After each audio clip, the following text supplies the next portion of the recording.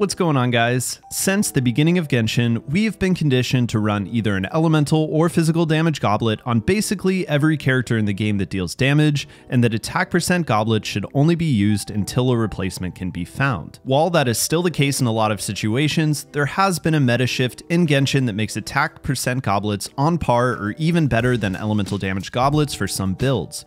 Overall, I think this is a huge win for players as it reduces some of the RNG in the goblet artifact slot. Without a doubt, I have made mistakes in my journey of Genshin Impact, throwing away 5-star artifacts with main stats I didn't ever anticipate using, so my current attack percent goblet options are limited. In fact, I've been fishing for an elemental mastery goblet in literally any artifact set for ages, and there's a good chance I foddered one when I was earlier in the game and before I had an elemental mastery scaling character. In this video, we're going to be talking about when you should consider running an attack percent goblet and why this is coming up now. I see this question come up all the time in the forum, so I would like to give my perspective on this topic. More specifically, we'll talk about how damage is calculated, why attack percent goblets are now more viable, diminishing returns with stacking a single stat, characters that you can consider running an attack percent goblet on, and how weapons, artifacts, and team comps influence the goblet slot.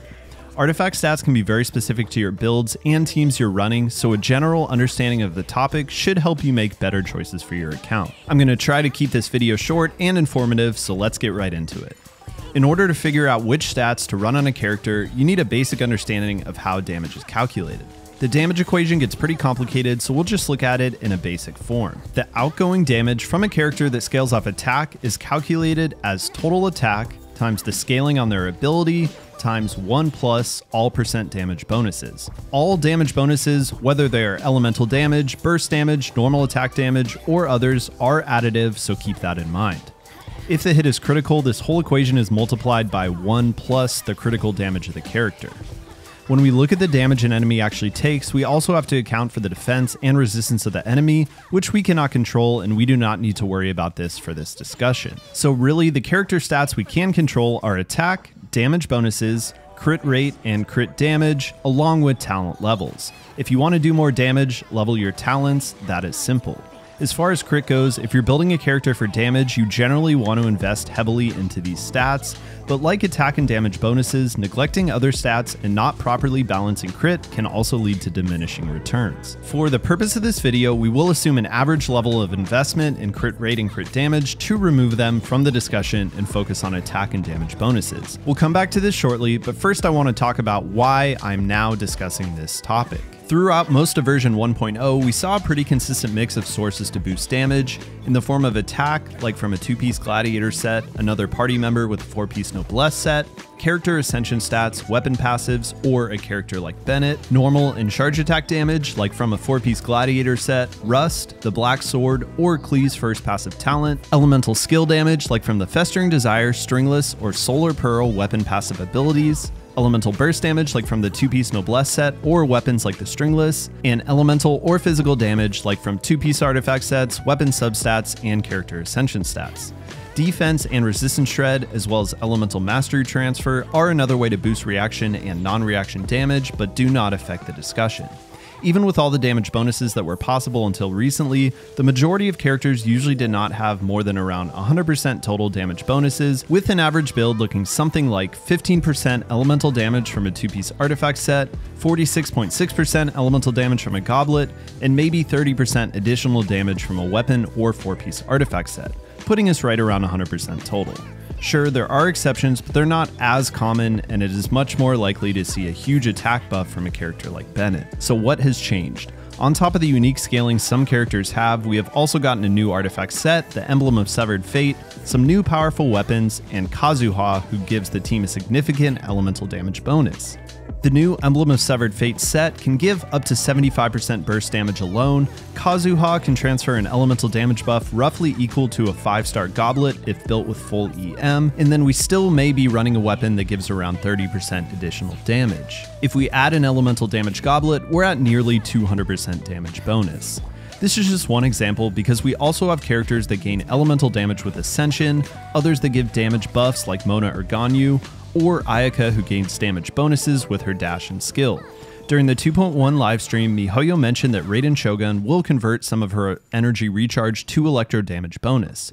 We've already seen this with Mona, who converts energy recharge to hydro damage bonus. I've made a video on how the emblem set is very strong for Mona, and we can assume that this is Raiden's signature set and will be her best in slot. You may have heard that there are diminishing returns building into a single stat. While this is mostly true, the diminishing return comes from building into one stat while neglecting others. This is where the attack percent goblet comes into the picture. If some characters are naturally getting 150% to 200% damage bonuses, building more into elemental damage and therefore not building into more attack can result in an overall loss of damage. This graph shows the concept pretty well. You can neglect the overall damage numbers, but look at the trends. To put this graph together, I only looked at how changing the goblet stat affects different types of builds. At the left of the graph, we're running an elemental damage goblet, and at the right, we're running an attack percent goblet. The middle of the graph would be a split of these stats. For a normal build, you can see that an elemental damage goblet will give more damage. When running a character with Bennett, or likely Sarah in the future, you'll have a lot of attack, and therefore building into attack over damage gives very diminishing returns. Alternatively, if you already have a lot of damage bonuses before the goblet, 100% in this case, an attack goblet can give more damage than an elemental one. And if you're stacking a lot of attack and damage, you can likely build into either stat successfully. I wish I could give a definitive point when to consider an attack percent goblet, but it is very dependent on your build and team. But in general, if you're running Bennett in your team, you're safe to use an elemental damage goblet. If you already have a high damage bonus and a lack of attack percent bonuses, you're safe to run an attack percent goblet.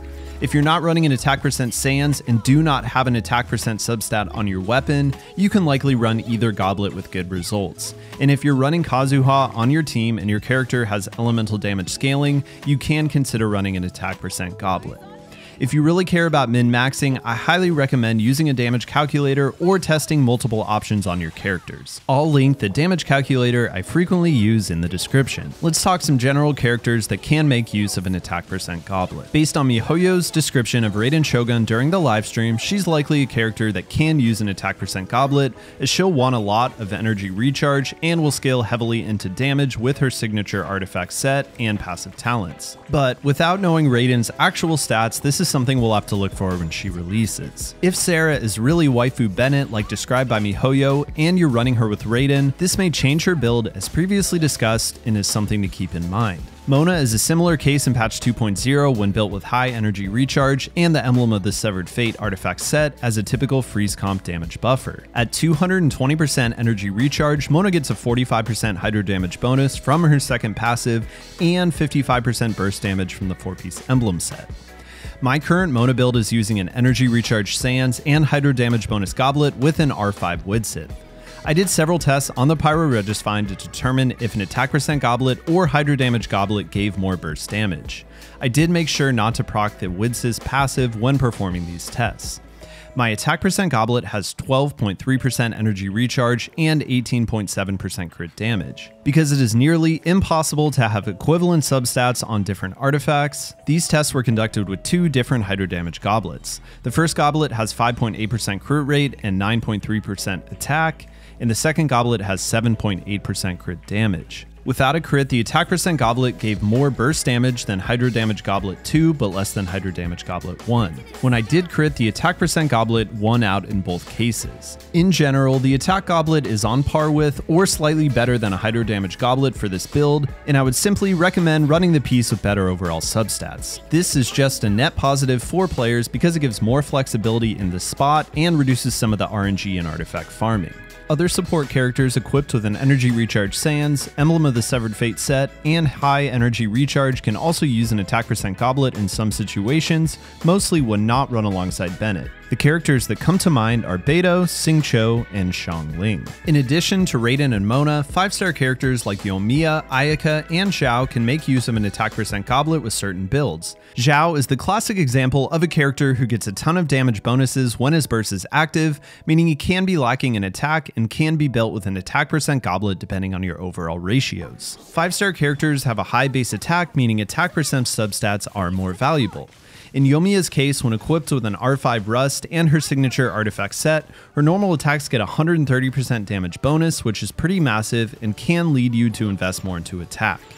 Everything is dependent on team comp of course, and if you're running Bennett for an attack buff and Pyro Resonance, a Pyro Goblet will win out for Yoimiya. In Ayaka's case, she gains separate damage bonuses from her elemental skill, her dash, artifact set, and also synergizes well with Mona and Kazuha, both of which provide damage buffs. On top of this, her signature weapon provides further damage bonuses. When run with optimal comps and builds, she can definitely benefit from attack percent Goblet. There's not always a clear answer as to what you should be running, but the moral of the story here is that attack percent Goblets do seem to be becoming more viable and not something that you should continue to overlook when building characters. Save your Goblet with good substats, as they can outperform the Goblet you may think is best in slot. That's all I got for you guys today. If you guys found this video helpful or informative, please consider leaving a like and subscribing to the channel. I put out Genshin videos just like this one every single week. I'll see you guys for the next one. Peace.